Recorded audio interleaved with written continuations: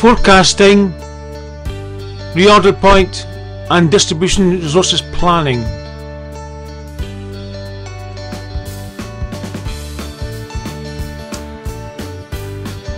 The forecasting problem.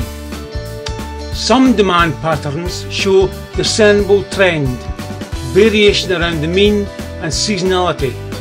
These are forecastable. Some industrial market demand is lumpy, may come from powerful customers. This is not forecastable. Ice cream, for example, is weather specific. In tandem with annual patterns, manufacturers pay for accurate long-range weather forecasts. Where there is a large number of different product lines or stock-keeping units to be controlled, mainly retail, they may be placed in similar demand pattern groups. In complex, durable consumer markets, for example motor cars, some educated guessing is generally necessary. The number of potential options can create a scheduling nightmare. In order to limit this, some restrict the number of options available. Why forecast? Given the purchasing, manufacturing and distribution cycle takes a finite time, then the ability to forecast demand by stock keeping unit as accurately as is possible is a vital function. Timely real future demand information is always better than an educated guess. It is not always available. Demand is characterized by trend, changing average, variation around the average, or spread, and seasonality. So here we have two diagrams, one with linear trend increasing spread, one with linear trend seasonality. Now here, for completeness, we have the mathematics behind the Trigg and Leach adaptive forecasting system.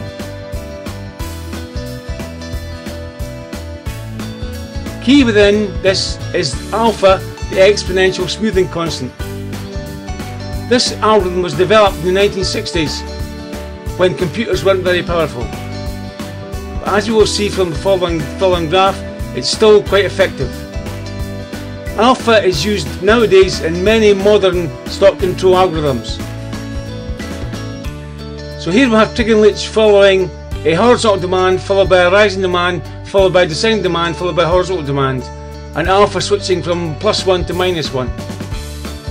As you see, it follows demand perfectly horizontal and is offset, slightly lagging vertically and slightly overshooting on descending.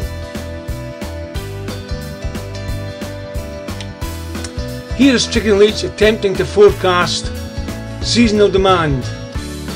And unfortunately with seasonal demand, all you get is the forecast equals demand one time unit later. It's useless.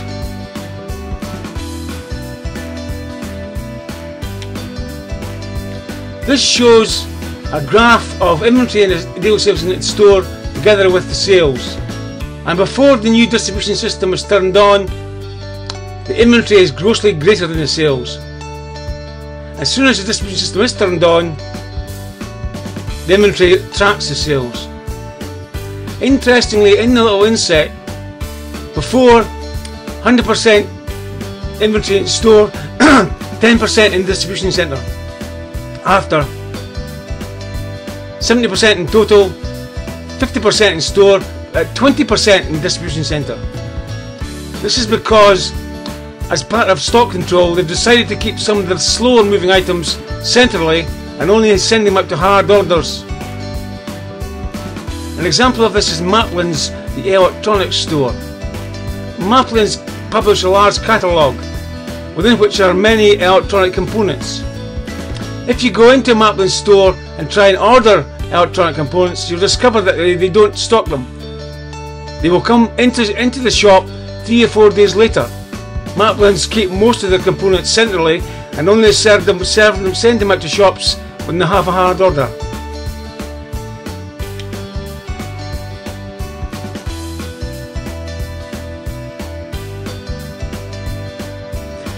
Now this diagram shows a reorder point. when demand falls through the reorder point, it triggers a replenishment batch size. Below the reorder point, there's safety stock to cover for randomness in demand. The reorder point expected demand is calculated by average demand, which is a variable, times the lead time, plus n times standard deviations times average demand, which is a variable, times the square root of the lead time, which gives the safety stock. The lead time is production plus order processing plus transportation. Now these systems can be made adaptive, and the reorder point here in the safety stock is calculated depending on the average demand, depending on the lead time, and depending on the number of standard deviations of protection which are calculated. That's a reorder point. This diagram shows a stock to service curve. The more percentage service you demand, the more excess safety stock you have to hold. So there's a trade-off between safety stock and fulfillment level. This data comes from Tools Group.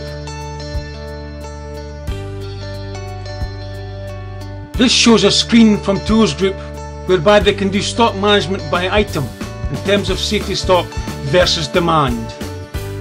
So average demand 22 units per day, average order frequency 0.64164 lines per day, demand variability 1.91192. Target service level 94.1, the order level 10, safety stock 7.99 days. Very powerful software.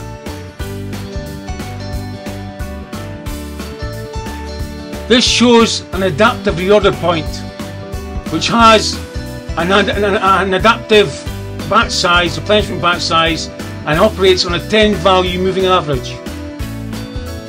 The order size is the lead time demand plus unmet demand. The base is the order point plus unmet demand.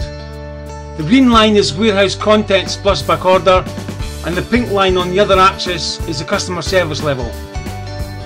And it works by if warehouse contents plus back orders is less than reorder points plus met demand, then order.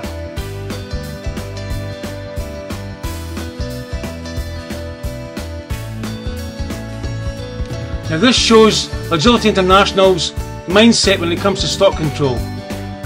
Historic demand into demand planning, inventory rules into inventory planning, service levels, safety stock, order of quantity, and inventory turns. These are the variables. This then feeds into DRP and order review, where the inputs into DRP are on-hand inventory, expected receipts, and customer orders, and the outputs are stock transfers and purchase requirements. DRP then feeds into manufacturing, which feeds back a lead time into DRP.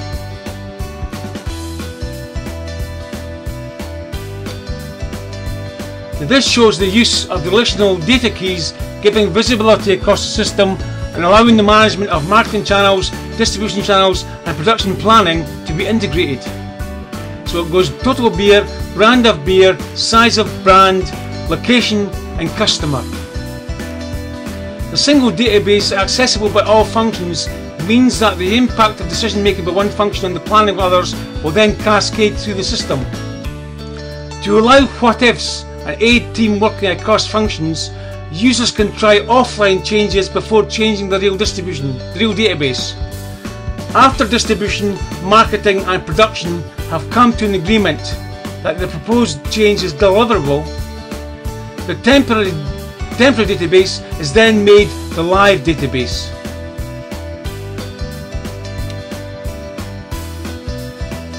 Here we see the database: total beer, beer brand, product location, customer.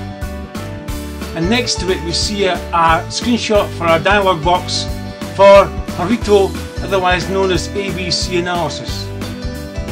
Also, data can be interrogated on the basis of base unit, price, cost, average seller price, weight, future price, future cost, future margin, and cube. So Pareto ABC codes and groups. Here we have the DRP algorithm. It's the simplest time phase net requirements logic. It's a time bucket divided master production schedule, where N is the future time bucket for which the projected available in hand is being calculated. Projected available N-1 immediate previous time bucket, plus planned receipts, previously placed orders due now, minus requirements, already committed other orders. It's quite simple.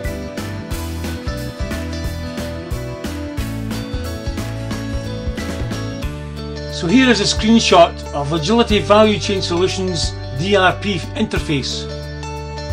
Here we have product 1, which is normally booze in Brussels. And we have the planned inventory going through time to eventually, in the time bucket, it goes negative. The system will then automatically plan a reorder before that time, such that it comes into stock and that negative never occurs. That's the function of DRP.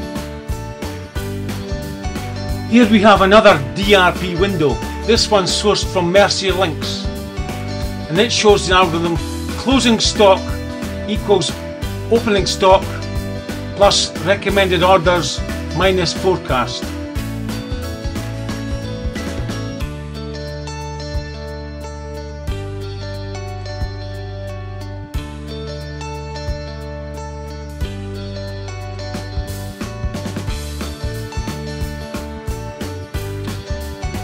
So here we have in summary the inability of Trigg and Leach to cope with seasonal data, the shop example showing the system being turned on and then tracking demand in terms of sales, the Maplin's type centralization of stock, reorder point including adaptive reorder point, and the stock to service curve.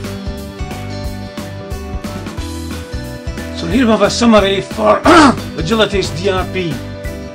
We have the DRP dialog box showing planned inventory going negative. We have the DRP algorithm. We have Agility's mindset when it comes to inventory control. We have the database showing total beer brand, product location, and product location customer.